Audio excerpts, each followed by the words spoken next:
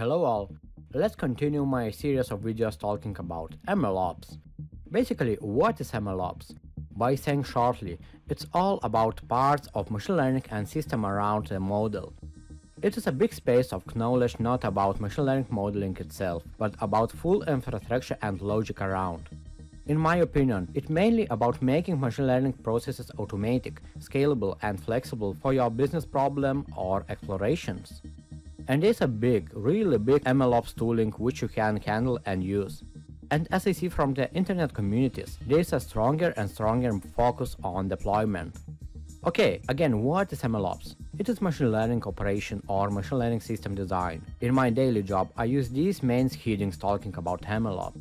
MLOps infrastructure in the US and China are diverging today, different as in North America inside. But if you look at a full picture, we will see a growing demand of MLOps specialists and solutions around data science and machine learning fields. One important message if you are watching this video in 2021.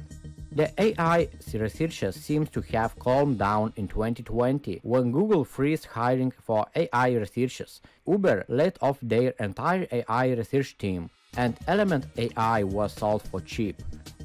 However, the machine learning production scene is still growing, with more and more tools on the market. There's also growing interest in machine learning production even from academia. And if you look at the Google Trends, here's the evidence of what I have just told. The demand of MLOps is growing very fast and it becomes a golden skill for data scientists and machine learning practitioners. So where to start and how you can learn it? The answer is simple: experience. Make your own experiments on cloud systems such as AWS, Azure or Google Cloud. Invest your time in a good material, knowing the fact that it's a new subdomain of data science and everything what is around. Read fresh content. This is why I want you introduced into one beautiful book which will be a perfect jump into golden fields of MLOps knowledge in all business, technical and theoretical perspectives. It is Engineering MLOps. Rapidly build, test and manage production-ready machine learning lifecycle at scale. Keep watching this video and check it out before buying this book which I am still reading right now. This book is written by Emmanuel Raj. He is a senior machine learning engineer with more than 6 years of industry experience. What I can to mention here, he is a member of the European AI Alliance at the European Commission. Follow him on LinkedIn to track the new events and contents in data science, machine learning and of course, MLOps. The book answers many questions which may come to you during your working in machine learning industry and explains a lot by answering not to how to do, but why to do, why you should use and do this or this or this. So do not skip any of chapters even if you think you know it so far. The structure of the book. The book contains 3 big sections and 13 unique chapters. Let's start from the beginning. Section number 1 will introduce you into framework for building machine learning models. This section contains topics such as fundamentals of machine learning operation workflows, solutions how to characterizing your machine learning problem, explains how you can handle data with code. Chapter number 1, fundamentals of an MLOps workflow. This chapter enters you to MLOps space by talking about the evolution of infrastructure and software development, how works AI-centric applications. The author quickly jumps over software development evolution comparing waterfall, agile and the DevOps methods. Together with introducing software development challenges, the author explains about the current trends of machine learning adoption in software development. And all this goes into definition of MLOps with its concept, pipelines, deploying, monitoring, and more. Chapter number 2, characterizing your machine learning problem. In this chapter, you will get a fundamental understanding of various types of machine learning solutions that can be built for production, and will learn to categorize the relevant operation in line with the business and technological needs of your organization. You will learn how to create an implementation roadmap for operationalizing machine learning solutions, followed by procuring the necessary tools and infrastructure for any given problem. By the end of the chapter, you will have a solid understanding of how to architect robust and scalable machine learning solutions. and procure the required data and tools for implementing these solutions. Here you also learn how to structurize your MLOps, get knowledge about hybrid MLOps, and much more. Pay attention to implementation roadmap for MLOps, which is explained in details. That was cool. Chapter number 3. Code meets data. Here you will go from theory to hands-on practice on Azure Cloud System. In the chapter you will get started with hands-on MLOps implementation as you learn by solving a business problem using the MLOps workflow discussed in the previous chapter. You will also discuss effective methods of source code management for machine learning, explore data quality characteristics, and analyze and shape data for machine learning solution. The chapter covers following topics: business problem analysis and categorizing problem, setting up resources and tools, 10 principles of source code management for machine learning, good data for machine learning, data preprocessing, data registration and versioning, toward and machine learning pipeline. You will find a very exciting part dedicated for MLflow service. Really enjoying chapter. Chapter number 4. Machine learning pipelines. This chapter explores very important areas on how organize and design your machine learning pipelines. Look at the schema: data ingestion, model training, model testing, model packaging, and model registration. All this is explained in details here.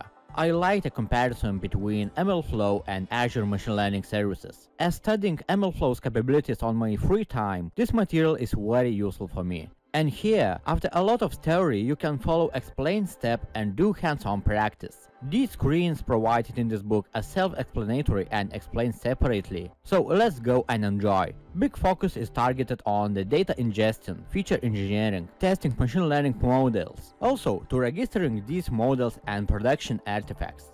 In this chapter, you will implement your first critical building block of the MLOps workflow. Chapter number 5.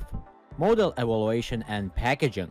As having several years of experience in data science and machine learning, for me the first part of the chapter was a good knowledge refresh. My attention was attracted by hybrid metrics, HIT model metrics, and mainly by production testing methods such as batch testing, A/B testing, shadow test, CI/CD pipelines. Then you will jump into theory of packaging machine learning models and practical advices how to do it. It includes file serializing, containerizing environments for production, and then the dream of any data scientist, inference-ready models. Chapter number 6. Key principles for deploying your machine learning system. In this chapter, you will learn a lot. Personally, for me, I did.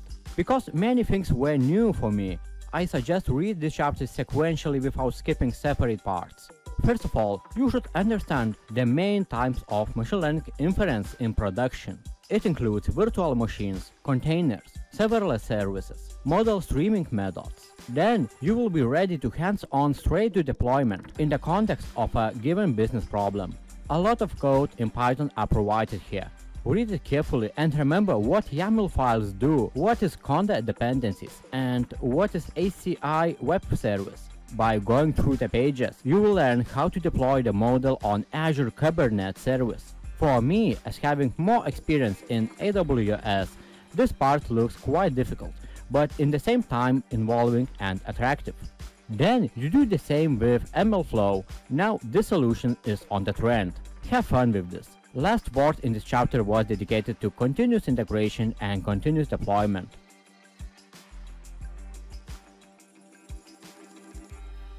Chapter number 7. Building robust CI/CD pipelines. This chapter mainly about continuous operation in the MLOps pipeline. Here you will go hands-on implementation simultaneously. You will set up a continuous integration, this is CI, and continuous deployment, this is CD, pipelines for the test environment. This will equip you with the skills to automate the deployment pipelines of machine learning models for any given scenario on the cloud with continual learning abilities in tune with the business.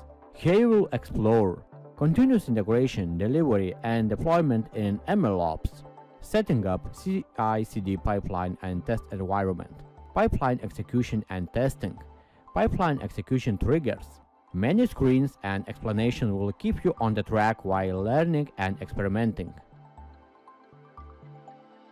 Chapter number 8: APIs and Microservice Management. This is a specific chapter where you will learn a lot about APIs and microservice management. Personally for me, this field is new and I will reserve a special time reading this chapter and grab what is the best from it. So, in the chapter you will learn by doing. You will build a microservice using Fast API and Docker. For this you will use a significant part of material from chapter number 4. Lastly, you will reflect on some key principles, challenges, and tips to design a robust and scalable microservice and API for test and production environments. Pay attention to the microservice architecture. Get to know differences between monolith architecture. And here also, you will do many hands-on practice on Azure Cloud System. Enjoy and take the best from here.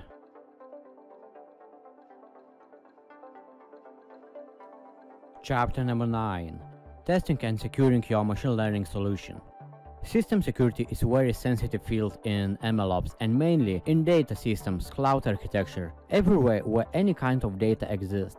With this chapter you will get the knowledge required to secure your machine learning solution. You will look into multiple attacks on machine learning solutions and explore the ways to defend your machine learning solution. On the top of that, you will explore such areas with this chapter. Understanding the need for testing and securing your machine learning applications. Testing your machine learning solution by design. Securing your machine learning solution by design. Pay attention to what are pre-training and post-training tests. Before reading the chapter, remember what you did in chapter number 7, because with the chapter you will perform a load testing for the service you deployed in chapter number 7. For this you will use a locust.io open source testing tool. With this tool, you can monitoring and test in real time, analyze many important metrics. Very interesting part is about types of attacks. Did you know that there exists a dataset poisoning, algorithm poisoning, model poisoning, and other types of attacks? Yes, read it about it here. Chapter number 10: Essentials of Production Release. I think before opening this chapter you should bring some specific knowledge from chapters before. Here the author talks about continuous integration and continuous delivery, it is CI and CD pipelines, and how to set up a production environment to serve your tested and approved machine learning models to the end users. You will set up the required infrastructure for the CI/CD pipelines production environment, manage processes for production deployments, manage production releases, and perform related tasks. By learning about the fundamentals of CI/CD pipelines, you will be able to develop and test and configure automated CI/CD pipelines for your use case or for the business. In the chapter, you will remember the Git functionality and set up your Git trigger, artifactory trigger, and schedule trigger. This chapter will close the section number 2. Let's open the last section in this book, and here we go. Section number 3: Monitoring machine learning models in production. Here you will find a 3 perfectly prepared chapter dedicated to the principles and processes of monitoring machine learning systems in production. So, chapter number 11: Key principles for monitoring your machine learning systems.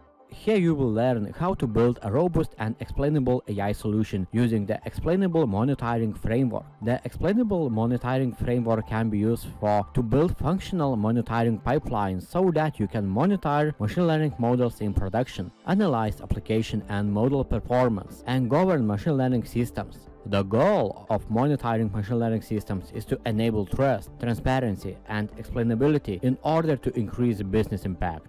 Real-world examples are being used in easy understanding manner here. Chapter number 12: Model Serving and Monitoring.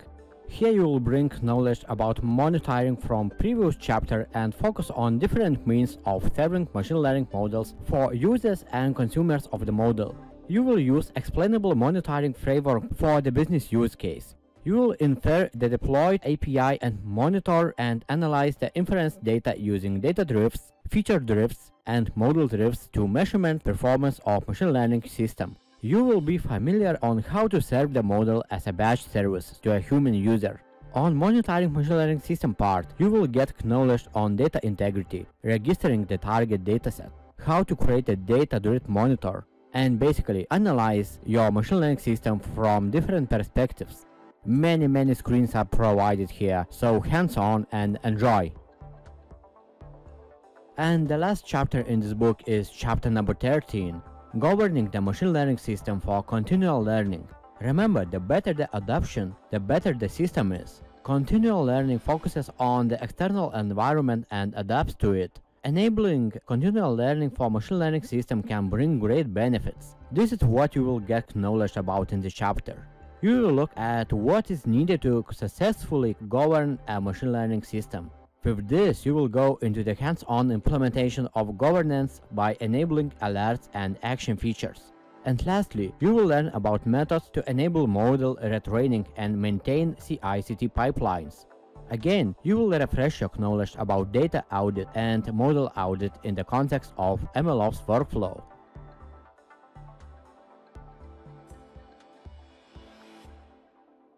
That is what the book is about. I hope you enjoyed this review, and my main message, what I wanted to tell you. If you are a passionate data scientist who want to learn more than build a simple machine learning model and looks to the full picture from both technical, business and science perspectives, this book is the perfect investment into the knowledge and skills for this.